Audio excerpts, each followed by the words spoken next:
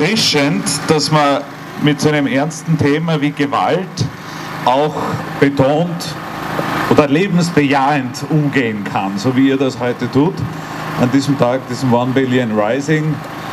Wir arbeiten Tag für Tag an der sogenannten Zivilgesellschaft in Salzburg, wo sowas nicht passieren soll. Leider immer noch passiert, das ist uns klar. Servus, Frau Landesrätin.